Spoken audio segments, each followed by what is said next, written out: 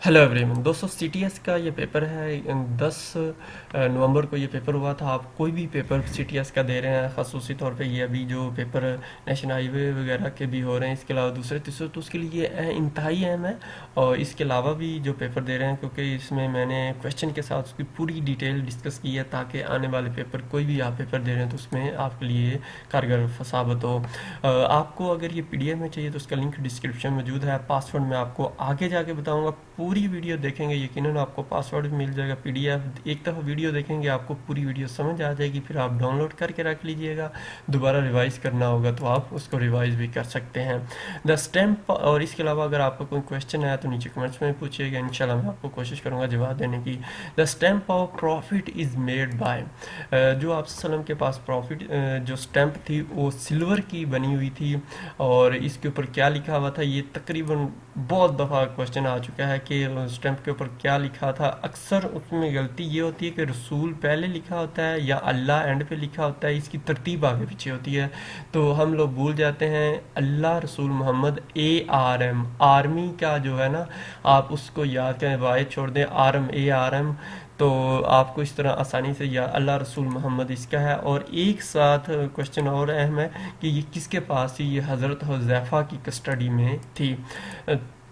Who floated the idea of establishment of अंजुमन हमायत इस्लाम, जो खलीफा काजी हमीदुद्दीन साहब का ये आइडिया था, ये 1884 के अंदर बनी थी। ये भी अहम क्वेश्चन है कि कब बनी, 1886, और कहाँ पे, लाहौर के अंदर। दोस्तों छोटी सी रिक्वेस्ट है, वीडियो को लाइक कर दें, इससे आपको कोई पैसा वैसा नहीं लगेगा। चैनल सब्सक्राइब नहीं किया तो कर दें, घंटी के बटन के ऊपर ज़रूर क्लिक करिएगा, क्योंकि हम हर पेपर के लिए कोशिश करते हैं पास पेपर इंफॉर्मेशन करंट अफेयर ये प्रोवाइड करते रहें। तो आप ये करेंगे तो आपके पास नोटिफिकेशन आते रहेंगे और इस तरह आप आसानी के साथ अच्छी तैयारी कर सकते हैं। नेक्स्ट क्वेश्चन है जी, इन विच हिजरी गज़वा खैबर वाज फाट, गज़वा खैबर कब लड़ा गया, कब, ये 7 हिजरी को हुआ था। इसके अलावा 200 गज़वात जो हैं, जो अहम गज़वात हैं 9 हिजरी तक, उन सब की डिटेल मैंने ये बता दी है, ये देख लीजिएगा, क्योंकि ये भी इनमें कोई ना कोई, देखो इसमें इस दफ़ा उसने खैबर पूछा, अगली में कुछ और पूछ सकता है। और इसमें खैबर में सबसे ज़्यादा जो किरदार था हज़रत अली का था, हज़रत अली ने इसमें बहुत ज़्यादा जुर्रत दिखाई थी। और फर्स्ट गज़वा जो था अबवा था, ये बहुत दफ़ा क्वेश्चन आ चुका। बदर का भी, बदर 2 दा से आप याद कर लें, 2 हिजरी को हुआ। 3 को ओहद, ओहद वैसे भी आहद 3, तो इस तरह आप याद कर लें। और रज्जी 4 को, 5 को अहज़ाब खंदक, और 5 हिजरी को इसके अलावा वज़ू और तयम्मुम भी फ़र्ज हुआ था। 6 को, 7 को जो था कहा जाता है कि खैबर जो है 7 को हुआ। उसके अलावा बैटल ऑफ मौता भी इसी में हुई, और इसमें हज़रत मौता जो थी, हज़रत खालिद बिन वलीद ने पहली दफ़ा इसमें शमूलियत इख्तियार की थी, और इसमें खालिद उनको सौड़ सैफुल्लाह का लक़ब भी मिला था। बैटल ऑफ नैन जो थी, ये 8, जिसको फ़तह मक्का भी कहा जाता है। और तबूक आखिरी जो जंग थी जिसमें आप सल्लल्लाहु अलैहि वसल्लम में पार्टिसिपेट 9 थी को हुई, और 10 को हिजरतुल विदा। और जो ट्रेजेडी ऑफ करबला अक्सर पूछा जाता है, ये 61 हिजरी को हुई थी। दोस्तों बैटल ऑफ ट्रेंच यानी कि खंदक, also known as battle of कॉन्फिडरेट्स, कॉन्फिडरेट्स इसको भी कहा जाता है। और पासवर्ड का पहला हिस्सा मोहम्मद है। नेक्स्ट बाकी मैं आपको आगे जाके बताता हूँ। Ahmad Shah Patras Bukhari was a famous writer of, तो ये उर्दू के राइटर थे, उर्दू ज़ुबान के। थर्ड आयात सजदा इन विच पारा, यानी कि तीसरा जो सजदा है वो किस पारा के अंदर है, तो तीसरा सजदा पारा नंबर 14वें पारा के अंदर है। और 16वीं सूरह है और 50वीं आयत, 16वीं सूरत की 50वीं आयत है ये। इसके अलावा भी बाकी जो सजदे हैं कोशिश करें आप वो भी देख लें, ताकि आने वाले पेपर में आपके लिए फ़ायदेमंद हो। विच सूरह वाक़या मेराज इस एक्सप्लेन, इसको किसमें बताया गया है, बनी इसराइल और सूरह अन-नजम दोनों में बताया गया है। और दोस्तों इसमें बताता चलूँ, क्योंकि बनी इसराइल के बारे में इसमें वो उन्होंने क्वेश्चन वगैरह भी किए थे, इसलिए आई थिंक बनी इसराइल में इसको ये है। और ये जो क्वेश्चन है ये जी के MCQ से आया था। इसी तरह मैं कोशिश करूँगा आगे भी आपको बताता चलूँ कौन सा किस वेबसाइट से आया। हज़रत मोहम्मद सल्लल्लाहु अलैहि वसल्लम is called with the name of Ahmad इन सूरह احمد آپ صلی اللہ علیہ وسلم کا نام جو ہے سورہ صف جو تھی اس میں آیا ہے، اور آپ صلی اللہ علیہ وسلم کا جو نام محمد 4 دفعہ قرآن پاک میں آیا ہے. یہ بھی اکثر کوشچن پوچھا جاتا ہے. آپ کے بیٹے بھی 4 ہی تھے، اور سوری بیٹیاں 4 تھی، بیٹے 3 تھے.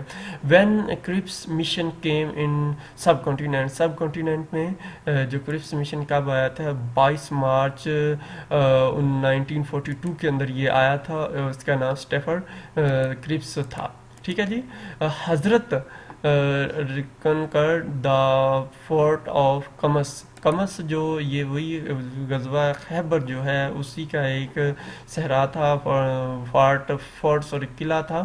تو قمس جو ہے یہ حضرت علی جو تھے انہوں نے فتح کیا، اور ان میں سب سے زیادہ اس جنگ خیبر کے اندر ان کا کردار تھا. ہو از president of U S A during war of civil independence, civil independence U S A کی ہسٹری کی سب سے خطرناک جنگ تھی جس میں بہت زیادہ لوگوں کو مارا گیا تھا. ابراہم لنکن اس وقت یو ایس اے کے پریزیڈنٹ تھے، اور یہ 16ویں پریزیڈنٹ تھے. ان کے بارے میں اکثر یہ بھی پوچھا جائے کب تھے، اور یہ 1861 سے لے کے 1865 تک یو ایس اے کے پریزیڈنٹ رہے. ان کو شہید کر دیا، مار دیا گیا تھا. نیشنل یونین پارٹی ان کی تھی. ہو از رائٹر آف موتا، موتا جو امام مالک نے، یہ کوشچن بھی بہت دفعہ تقریباً ریپیٹیڈ کوشچن ہے، اس میں بہت سے امام مالک نے لکھی تھی، اور جعفر صادق ان کے ایک ٹیچر بھی تھے. اور اس کے علاوہ ایک کوشچن آتا ہے کہ سب سے پہلی حدیثوں کی کتاب کس نے لکھی تھی؟ وہ بھی حضرت امام مالک. یہی موتا جو تھا انہی کی بک تھی. وین حضرت خالد بن ولید پارٹیسپیٹ ان فرسٹ غزوہ بیٹل آف موتا، جو ہے انہوں نے اس جنگ میں حصہ لیا تھا، اور 7 ہجری کو یہ جنگ ہوئی تھی. ان کو اس کی وجہ سے ٹائٹل سیف اللہ کا لقب ملا تھا. ہو از دا ڈاٹر آف ابو جاہل، تو جویریہ جو تھی ان کی بیٹی تھی. ہو از دا کنگ آف ایجپٹ، یعنی کہ مصر کے کون بادشاہ تھے؟ وین اسلام کنکر، جب وہاں پہ اسلام نے فتح حاصل کی. اس وقت آئی تھی تھیوڈورس جو تھے اور مسلمانوں کی طرف سے کمانڈر جو عمر بن خطاب تھے اور عمر ابن العاص، یہ دونوں تھے. ہو از دا inventor of canal system in sub continent, نہروں کا جو سسٹم ہے کس نے؟ اس کا جواب آپ مجھے کمنٹس میں دیں گے. اس کے علاوہ جو کویشچن ہے چیلنج فار ریفارم جو ہیں یہ کب ہوئے؟ 1919 کے اندر. اس کی ڈیٹیل یہ ہے، آپ اس کو پڑھ بھی سکتے ہیں. First material revolution took place in first Britain, یعنی کہ برطانیہ کے اندر دنیا کی ہسٹری میں پہلی دفعہ یہ مشینری یا اس کو انڈسٹری ریولیوشن بھی کہا جاتا ہے، تو بریٹن نے شروع کیا. یہ پہلا ریولیوشن تھا. پھر دوسرا 1870 میں ہوا، تیسرا 1969، اور چوتھا آپ کے سامنے یہ جو آج کل چل رہا ہے یہ چوتھا ریولیوشن. یہ بھی پوچھ سکتا ہے یہ کون سا چوتھا ہے. ہو ٹک دا oath of Quaid Azam Muhammad Ali Jinnah as the first governor general of Pakistan, Quaid Azam سے پہلے گورنر جنرل کی حیثیت سے کس نے حلف لیا تھا؟ میاں عبدالرشید صاحب نے. اور میاں عبدالرشید صاحب سے حلف قائد اعظم نے جو پہلے چیف جسٹس تھے ان سے لیا تھا. Who was the governor of waste Pakistan, دوستو ویسٹ پاکستان کے جو پہلے گورنر تھے مشتاق احمد گرمانی تھے 1955 کے اندر. اور اس کے علاوہ ایک اور کوشچن آتا ہے کہ chief minister of waste Pakistan کون تھے؟ وہ ڈاکٹر خان صاحب تھے. یہ دونوں کوشچن ہیں، میں دونوں بڑی دفعہ پوچھے جا چکے ہیں. گرمانی جو گورنر تھے اور ڈاکٹر خان صاحب جو تھے وہ چیف منسٹر تھے. ٹھیک ہے جی. گاندھی جناح ٹاک سٹارٹ ان، کب سٹارٹ ہوئے گاندھی جناح؟ یہ ستمبر 1944 کے اندر سٹارٹ ہوئے بمبئی کے اندر. اس کے علاوہ وین تحریک علی گڑھ سٹارٹ 1875 کے اندر انہوں نے جب اسکول بنایا، 1877 کے اندر وہ کالج بنا، اور 1920 کے اندر وہ یونیورسٹی بنی. سر سید احمد خان نے جب ان مسلمانوں کو پڑھنے کا مشورہ دیا، تو آج کل بھی جس طرح بہت سے مولانا حضرات فتوے جاری کرتے ہیں، اس وقت بھی ان کے اوپر فتوے جاری کیے گیا کہ یہ کافر ہیں، یہ جو انگلش سیکھنے کا کہتے ہیں، لہٰذا ان کے پتہ نہیں کیا کیا کہا گیا، لیکن انہوں نے ہمت نہیں ہاری، انہوں نے کام کیا. اور آج جو ہے میں انہی کی وجہ سے شاید ہیں. How many operational departments of C pack.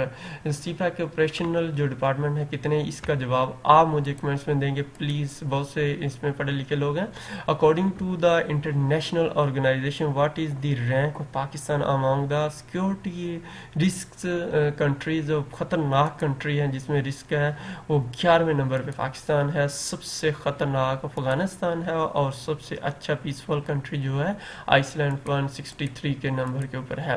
Who is the current جو secretary of F P S C, F P S C کے سیکٹری کون ہے؟ مسٹر طاہر اقبال صاحب جو ہیں اس وقت سیکٹری ہیں اور ایگزیکٹو ڈائریکٹر بھی ہیں. ہو از the current high commissioner of Pakistan to India? معین الحق صاحب جو ہیں high commissioner Pakistan to India ہے. Pakistan sign an agreement on prisoner exchange with which country in جنوری 2019؟ تو پاکستان نے افغانستان کے ساتھ پریزنر ایکسچینج کرنے کا ایگریمنٹ کیا تھا. When first war of پلیسی fought, جو پہلی جنگ پلیسی جو تھی, کب پلاسی بھی اس کو کہا جاتا ہے, جنگ پلاسی کب لڑی گئی؟ 23 جون 1757 کے اندر یہ لڑی گئی تھی. دوستو اس کے کچھ اس طرح سے ہے کہ بنگال کے اس وقت جو حکمران تھے, پرنس تھے, جہاں اس کے بادشاہ تھے, اس سراج الدولہ تھے, انہوں نے ایسٹ انڈیا کمپنی سے کہا کہ ہمیں اپنا ٹیکسز پے کرو, لیکن ایسٹ انڈیا کمپنی نے ٹیکس دینے سے انکار کر دیا, جس کی وجہ سے انہوں نے آپس میں جنگ کی. تو برٹش انڈیا کے انہوں نے یہ ساری شپس وغیرہ روک دی. تو رابرٹ کلیوز جو تھے, کلیو کی نگرانی کے اندر جو سپہ سالار تھے ان کی برٹش فوج کے, انہوں نے ان کے اوپر پھر حملہ کیا. جب حملہ کیا تو اس کے مقابلے میں سراج الدولہ ہار گئے. یہ سب کانٹیننٹ میں برٹش کی پہلی فتح تھی. اس کے بعد پھر یہ ہارنا شروع ہو گیا آہستہ آہستہ, اور اس طرح ان کے ہاتھ سے حکومت نکل گئی. وین پروین شاکر ڈائڈ, پروین شاکر کب فوت ہوئی؟ دوستو پروین شاکر جو تھی دسمبر 1994 کے اندر ان کی وفات ہوئی. ان کا ایک بہت پیارا شعر ہے, جو بادلوں سے مجھ کو چھپائے رکھتا تھا, جو بادلوں سے بھی مجھ کو چھپائے رکھتا تھا, بڑی ہے دھوپ تو بے سائباں چھوڑ گیا.